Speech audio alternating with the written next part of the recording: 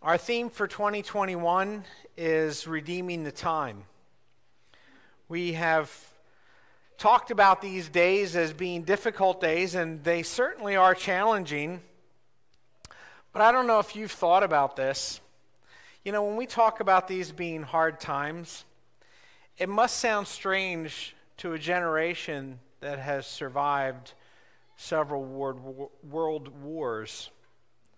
A Great Depression, polio, tuberculosis, not to mention people who have survived the Holocaust. You know, today we go to great lengths to avoid suffering. In fact, we go to great lengths to avoid inconvenience. But a generation ago, and many other places in the world today, people have the expectation that life is hard. And sometimes it's also pleasant. But today, most of us have the expectation that life is supposed to be good. Life is supposed to be pleasant. And that hardship is somehow the exception. Is it wrong to want life to be easy? Let's take a moment to try to get perspective. Remember what we've been saying. God is Providence. He created the world. He sustains the world. He is moving everything towards a conclusion.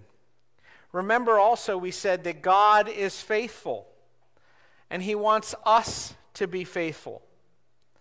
But faithfulness can be a challenge when the whole world is in rebellion against God. We've also said last week that God is beyond time and seasons.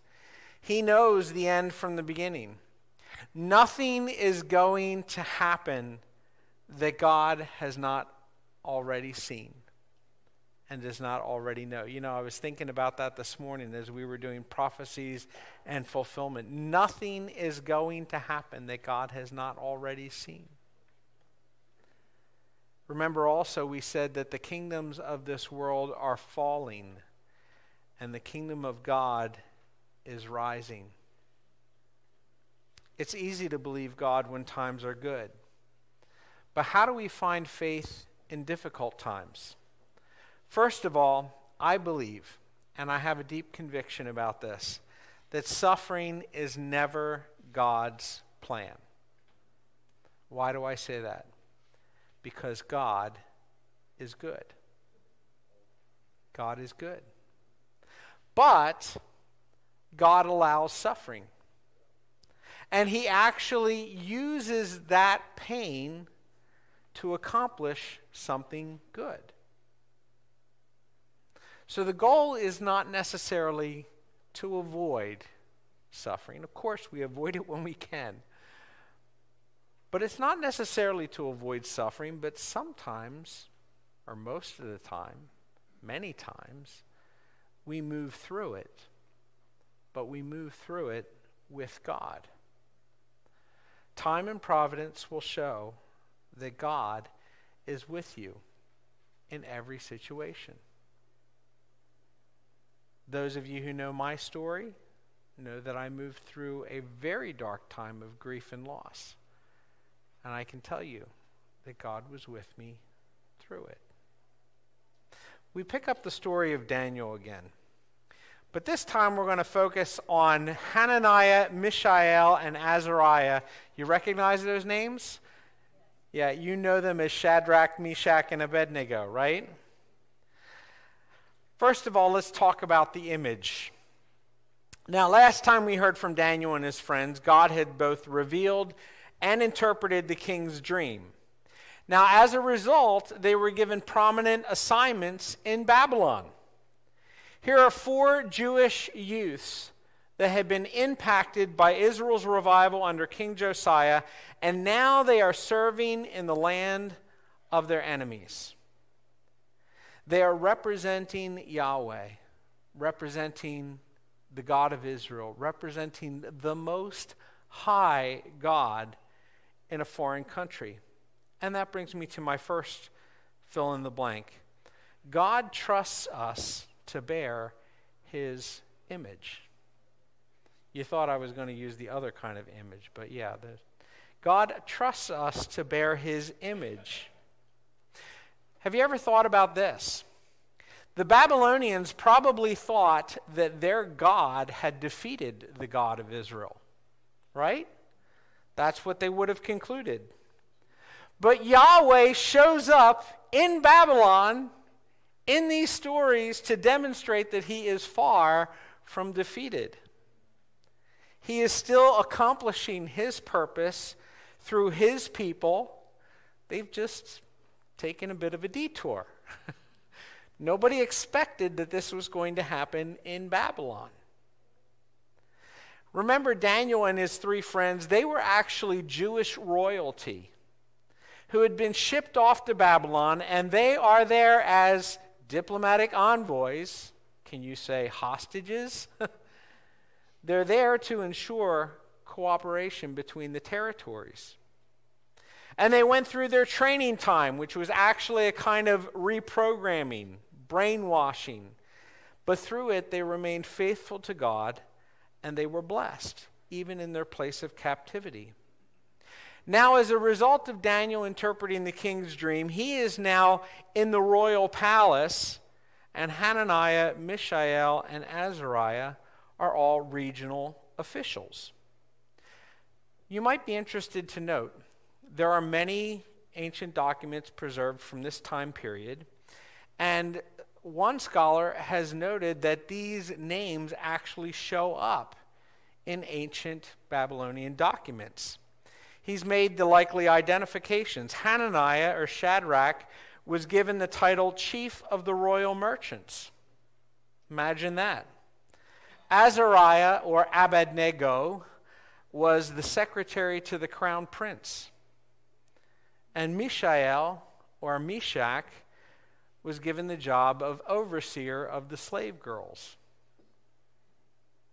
Now, it's been said that the greatest sources of temptation are money, sex, and power. If that's the case, then these 3 Hebrews were entrusted with some of the most difficult and most delicate jobs in the whole kingdom. Think about it. They were overseeing the women, the commerce, and the heir to the throne. But their integrity is about to be tested again. What happens when faithfulness to Yahweh comes in direct conflict to faithfulness to their assignments? Here's the next fill in the blank. God does miracles, but people turn them into idols. Let's start in Daniel chapter 3, the first 2 verses. King Nebuchadnezzar made an image of gold, whose height was 60 cubits and its breadth 6 cubits. And he set it up on the plain of Dura in the province of Babylon. Then King Nebuchadnezzar sent to gather the satraps, the prefects, the governors, the counselors, the treasurers, the justices, the magistrates, and all the officials of the provinces to come and to dedicate the image that King Nebuchadnezzar had set up. So King Nebuchadnezzar is seen here making a statue. And that statue looks somewhat like the one he saw in his dream, except this statue is gold all the way down, from top to bottom. Now, we're not told what the statue actually looked like. If it was a statue of the king or of the god of Babylon, or maybe it was just a big pillar of some sort. However, it seems that it was likely made after the statue that he saw in his vision, because that is, after all, the context of this story. What we are told explicitly, however, is the dimensions and the materials. Think about it. 60 cubits, each cubit is about 1.5 feet, 90 feet high. That's like 9 stories, okay? 90 feet high 9 feet wide, and finished with solid gold. I don't know if you can imagine this. 90 feet high, solid gold. What happens when the sun comes up and shines after off of all of that gold? Blinding. This thing was like a laser light show. I mean, I can just imagine, and that's probably when the music would start playing, you know, dun, dun, dun, dun, you know. As that brightness flashes around you, and you're supposed to hit the deck, right? The location, Dura, the word actually means wall or fortification. Archaeologists have uncovered a large brick platform about 16 miles southeast of the ancient city.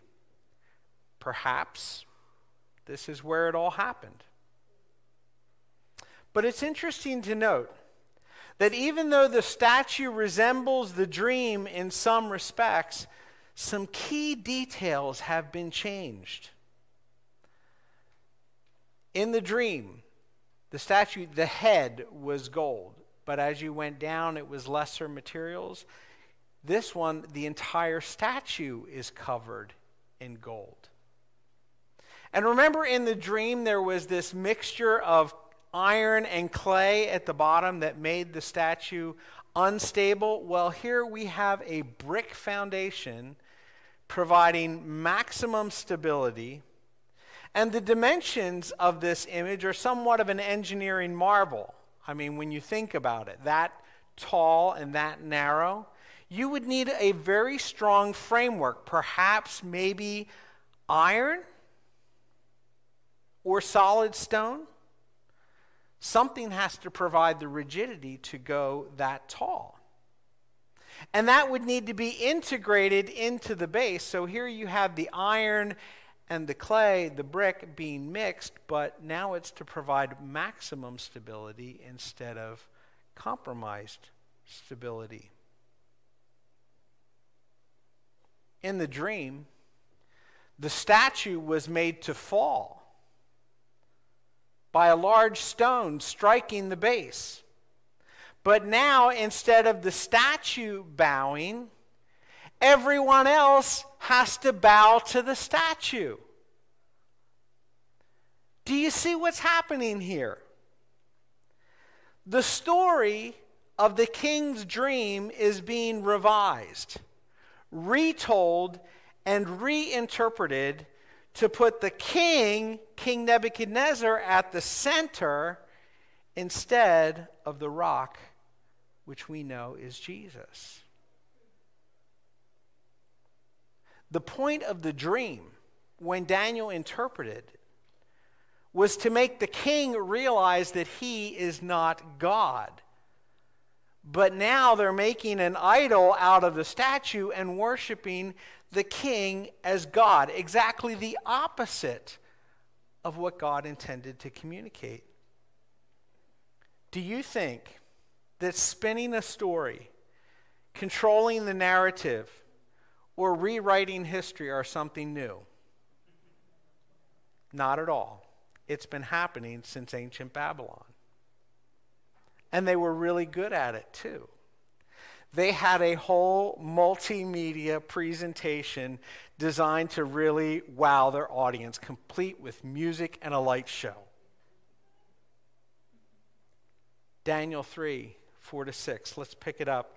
And the herald proclaimed aloud, "You are commanded, O people, nations, and languages, that when you hear the sound of the horn, the pipe, the lyre, the trigon, the harp, the bagpipe," yeah, they had bagpipes, that's cool, "and every kind of music, you are to fall down and worship the golden image that King Nebuchadnezzar has set up.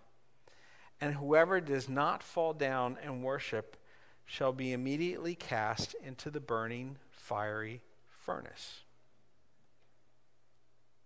Let me give you another fill in the blank. You bear the image of whatever you are impressed with. You bear the image of whatever you are impressed with. Now, Bible scholars largely agree that the purpose of this whole exercise was to test the loyalty of the king's subjects. That's why he did this. Do you get the feeling that King Nebuchadnezzar has a bit of a Napoleon complex? He's compensating for his own personal insecurity. We saw that a little bit in how Daniel had to talk to him when he interpreted his dream. He's going to all this trouble to make a good impression. And just in case you are not impressed, well, there's also the threat of death. An idol represents the one who made it. An image represents the one who made it. Notice that God, the God of Israel, Yahweh, does not allow his people to make idols, and he says, you shall have no graven image. Do you know why that is?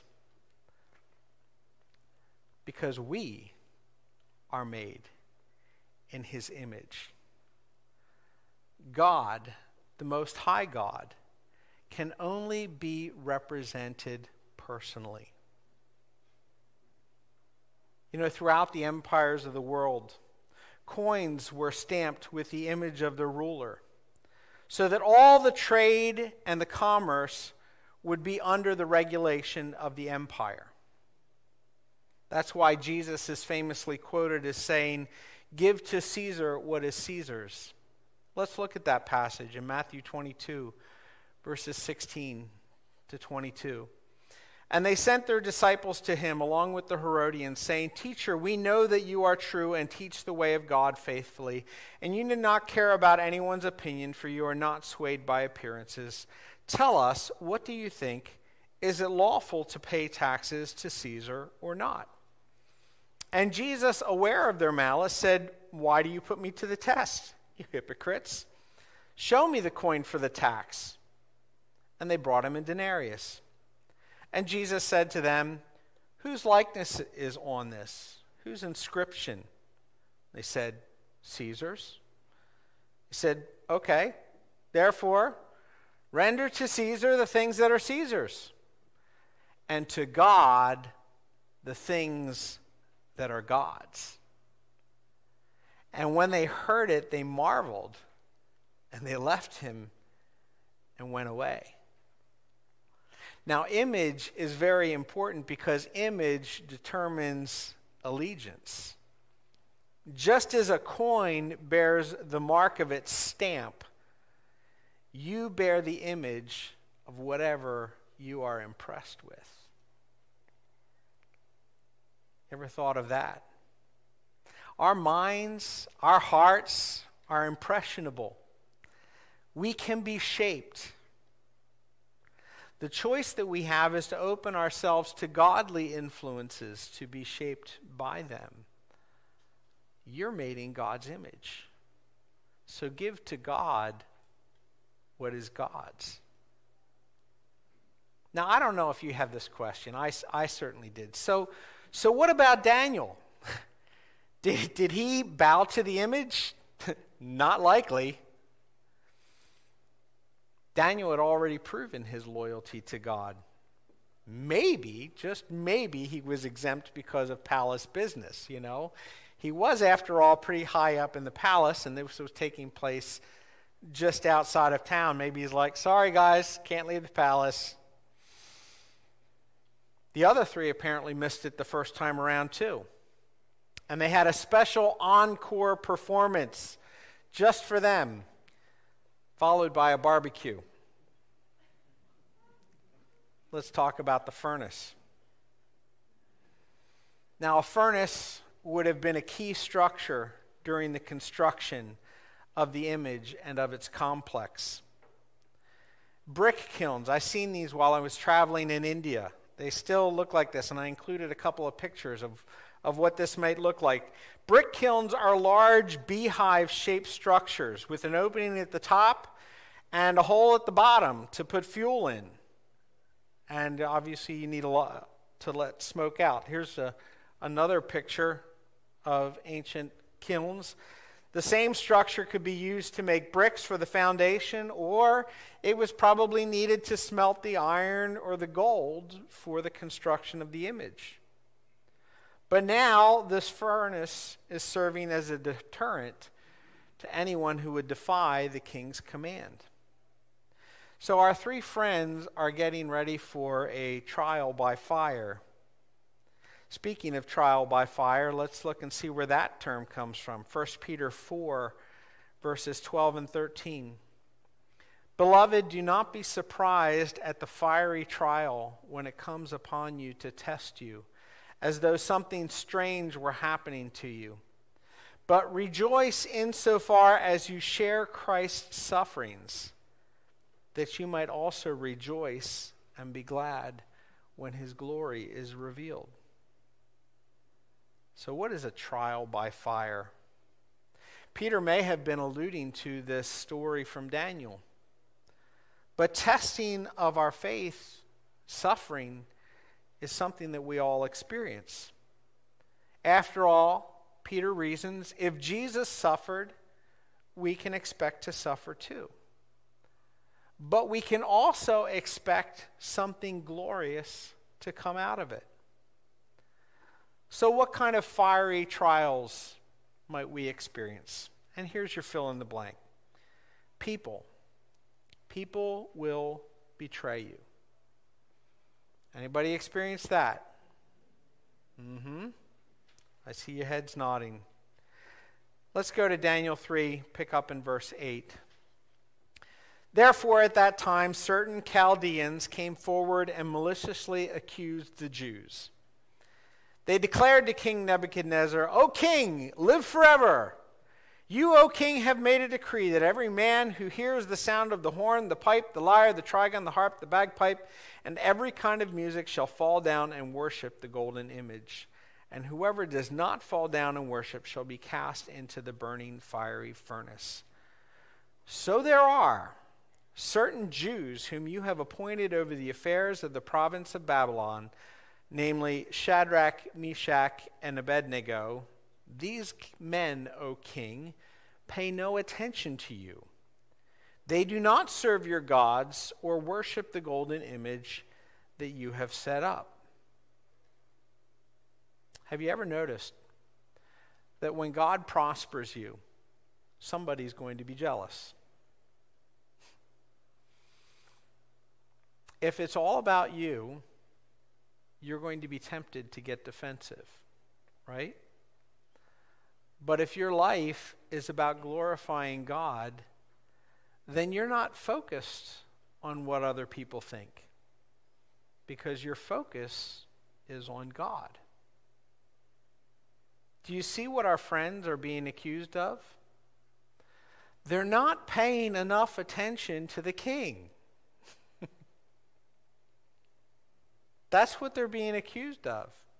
These men don't pay enough attention to you, O king.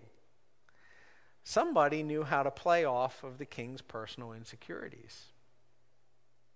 If you want to get me in trouble, just make it illegal to mind my own business, right? Daniel interpreted the king's dream because the king was paranoid. He thought some of his subjects were out to get him. And now the interpretation of that dream is twisted into this bizarre loyalty test where you have to worship the king's image. Does anyone else see the irony of Daniel saving all of their lives just to have them use it against him as a trap for him and his friends? Maybe it isn't just people. Maybe it's diabolical. Maybe there's a spiritual enemy behind all this. And that brings me to the next fill in the blank. Demons will hate you. Demons will hate you. Let's pick up again in verse 16. Shadrach, Meshach, and Abednego answered and said to the king, O Nebuchadnezzar, we have no need to answer you in this matter. If this be so, our God, whom we serve, is able to deliver us from the burning fiery furnace, and he will deliver us out of your hand, O king. But if not, be it known to you, O king, that we will not serve your gods or worship the golden image that you have set up. Wow. Look what happens next. Then Nebuchadnezzar was filled with fury, and the expression of his face was changed against Shadrach, Meshach, and Abednego. And he ordered the furnace heated 7 times more than it was usually heated. And he ordered some of the mighty men of his army to bind Shadrach, Meshach, and Abednego, and to cast them into the burning fiery furnace. What just happened here? At the end of the last chapter, Nebuchadnezzar was just praising the God of Daniel. And now he's insane. His face is literally contorting with rage. I don't know if you've ever seen this, but it looks like somebody manifesting a demon. I think it's likely the case because hatred is not normal. Hatred recognizes evil and seeks to destroy it. Wanting to destroy another person fails to recognize them as human. The problem is that so often we hate the person and not the evil. And I don't know if you found this to be true, but I have. People who hate are very often controlled by the very evil that they hate. Ephesians 6:12 says it this way, "For we do not wrestle against flesh and blood, but against the rulers, against the authorities, against the cosmic powers over this present darkness, and against the spiritual forces of evil in the heavenly places." In other words, when you run up against that kind of opposition, it's no longer about people, but there's something behind them. There's something operating through them that is driving that hatred. I didn't put this in my notes. I had an experience once when I was fresh out of high school and working in a factory. Here I was, good little Mennonite farm boy, decided to go out into the real world and get a job. And I was working with this guy who was a pretty rough character. I mean, he'd tell me stories about how he had been in and out of jail and all of the people that he had exploited by various means. And he was trying to intimidate me. And one day he looked at me with this really weird look on his face and he said, "I don't know why I don't just kill you." And in that moment, the Spirit of God just came over me and I smiled at him real big and I said, "I know why."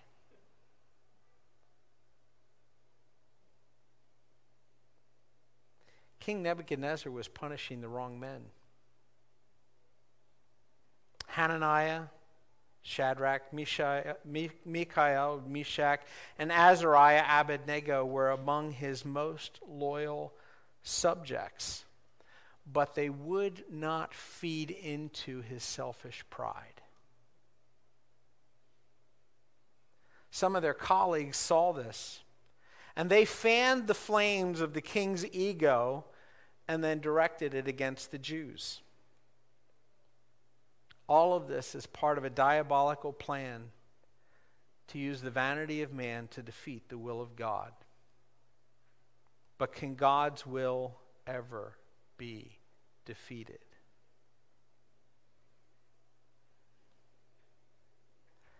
You know, God may not always stop a bad thing from happening. But one thing you can be sure of, and this is the next fill in the blank, but God will be with you. God will be with you. Let's keep reading in verse 24. Then King Nebuchadnezzar was astonished and rose up in haste. he declared to his counselors, "Did we not cast 3 men bound into the fire?" And they answered and said to the king, "True, O king." And he answered and said, "But I see 4 men unbound, walking in the midst of the fire, and they are not hurt, and the appearance of the 4th is like a son of the gods." Now, I know it's really gross, but the king was actually watching all of this to see what would happen. You know, that hole in the bottom where you put the fuel in, they apparently jammed that packed with wood, but as it burned down, he's there peering in, looking to see what would happen. From the language, it says that they were thrown down into the fire. So apparently they were hoisted up onto the top of this thing. Now, some of these kilns were actually built with flat roofs, and some of them were actually built into the side of a hillside. However it is, they got them in the top. Some of these mighty men were actually killed in that process because it's hot up there. Shadrach, Meshach, and Abednego were thrown in fully clothed. Clothing, by the way, is flammable. So you would think that by the time the king was able to peer into that furnace, there would be nothing left. They're no longer bound. They're walking around. And there are 4 of them. Who's the 4th man? Now it says he's like a son of the gods. Now that's just another way of saying he appears to be divine. You know, there are numerous appearances in the Old Testament of the angel of the Lord, which we talked about when we studied the unseen realm. The angel of the Lord is a manifestation of God himself. Jesus is said to have appeared pre-incarnate as the angel of the Lord. Now, how does that work? How does Jesus appear in the Old Testament before he is born in the New Testament? Well, for all you sci-fi fans out there, we know how this works. That's just time travel, right? God is outside of time and space. He can do this stuff. And God is able to deliver from suffering. But sometimes he doesn't. I don't know why God allowed these 3 men to be thrown into the fire. I'm sure it was not pleasant for any of them, except maybe for a very demented king. But God was in there with them. Imagine how it must have been. There had not yet been an incarnation. They didn't know about Jesus suffering and dying for our sin. This was before those chapters were written. All they knew was that they are in covenant with God and that God is faithful. And God shows up.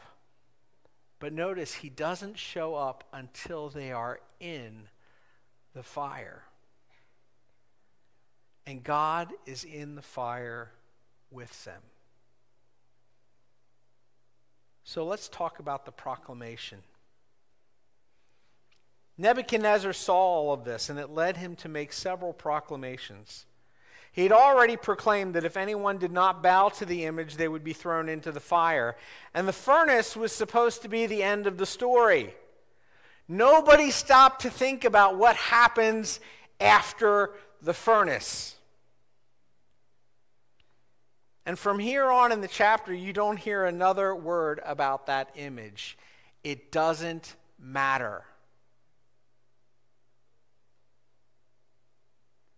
The king made a test for loyalty, and he failed his own test. Let's pick up in Daniel 3, verse 26. Then Nebuchadnezzar came near to the door of the burning fiery furnace, and he declared, Shadrach, Meshach, and Abednego, servants of the Most High God, come out and come here. Then Shadrach, Meshach, and Abednego came out from the fire, and the satraps, the prefects, the governors, and the king's counselors gathered together and saw that the fire had not any power over the bodies of those men. The hair of their heads was not singed, and their cloaks, their clothing, was not harmed, and no smell of fire had come upon them. Here's the first proclamation, and you're fill in the blank. Come out and come here. Come out and come here. So you're in the fire, and God shows up, and now a voice comes from outside saying, come out and come here. That must be the way Lazarus felt when Jesus called him out of the grave. Come out and come here. Except if I'm Shadrach, Meshach, and Abednego, you know what I'd be thinking? I'd be thinking, I'm safer in here. The guy who threw me in there is out there. Sometimes it's easier to be in the fire with God than to face the people and circumstances that led you to the fire. I didn't think I was going to be preaching on forgiveness this morning, but do you think these three guys had some forgiving to do? Walking out of the fire may take as much faith as going in. They were thrown into the fire bound, but they have to walk out under their own power. Are you ready to walk out of the fire? We're so afraid of suffering, but you know, sometimes when you're in it, it begins to feel normal. Some people have suffered for so long that they don't know anything else. So are you ready to walk out of the fire? Just remember, God is with you. Here's the next declaration. Blessed be the God of Shadrach, Meshach, and Abednego. Picking up in verse 28, Nebuchadnezzar answered and said, Blessed be the God of Shadrach, Meshach, and Abednego, who has sent his angel and delivered his servants who trusted in him, and set aside the king's command, says the king, and yielded up their bodies rather than serve and worship any god except their own. Remember how I said that you are made in God's image and you're made to glorify him. You know, Nebuchadnezzar got to see what true faithfulness looks like. You realize that most of his servants are serving him either to get what they want or because they're scared of him. But these three men are loyal to their God out of love, with no clear benefit. They trust God without knowing what's in it for them. Do you know what it means to serve a purpose greater than yourself? Have you found anything in life worth losing your life for? Faith in God is far greater than this life. You know, if I lose this life serving God, then I have something far better waiting for me. Let's pick up with Jesus' words in Mark chapter 8, 34 to 38. And calling the crowd to himself with his disciples, he said to them, If anyone would come after me, let him deny himself and take up his cross and follow me. For whoever would save his life will lose it, but whoever loses his life for my sake and the gospel's will save it. For what does it profit a man to gain the whole world and forfeit his soul? Or what can a man give in return for his soul? But whoever is ashamed of me and my words in this adulterous and sinful generation, of him the Son of Man will also be ashamed when he comes in his glory of his Father and with the holy angels. You know, no one is asking you to die for your faith right now. But you know how you prepare? You begin by dying to yourself. You start to deal with that pride, the anger, or anything else that does not resemble God's image in you. Here's another proclamation, and one that you can make too. Look what God has done for me. Look what God has done for me. And here we're going to wander into Daniel chapter 4 a little bit. King Nebuchadnezzar, to all peoples, nations, and languages that dwell in all the earth, peace be multiplied to you. It seemed good to me to show the signs and wonders that the Most High God has done for me. How great are his signs, how mighty his wonders. His kingdom is an everlasting kingdom, and his dominion endures from generation to generation. You know, when you pass the test, you have a testimony. You would think that it was Nebuchadnezzar that was delivered out of the fire by the way he talks. But you know, that fire was assigned to him. He was deceived. He was in pride. He was in direct opposition to the word that was given to him by Daniel, interpreting his dream. Nebuchadnezzar was in rebellion against God. But what did he do? He confessed. God, you're right, I'm wrong. My rule is temporary, but yours is eternal. I win only because you already won. If giving God glory seems like a strange thing to you, then you still have a lot to learn. You are made in his image.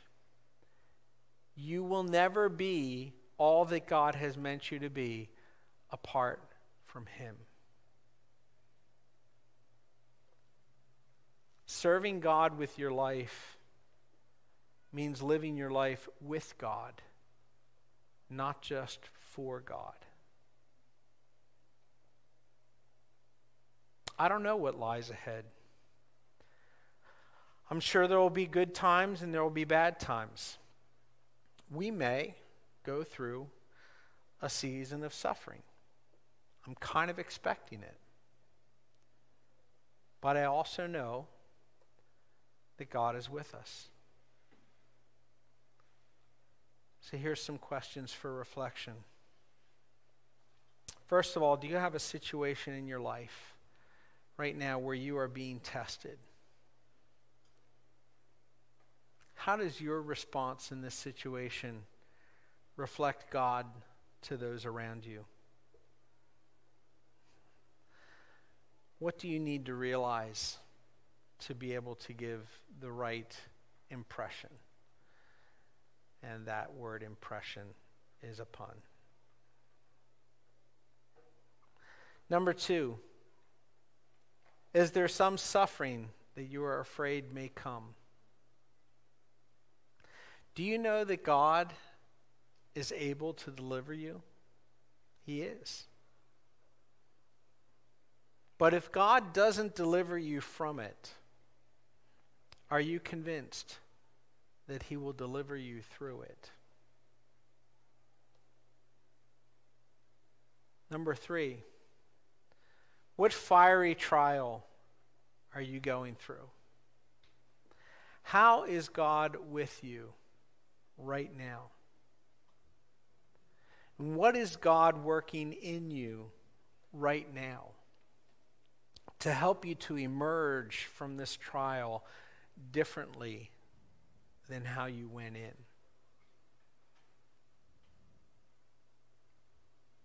And if you're in a fiery trial right now, all I can say is, praise God, you are still standing.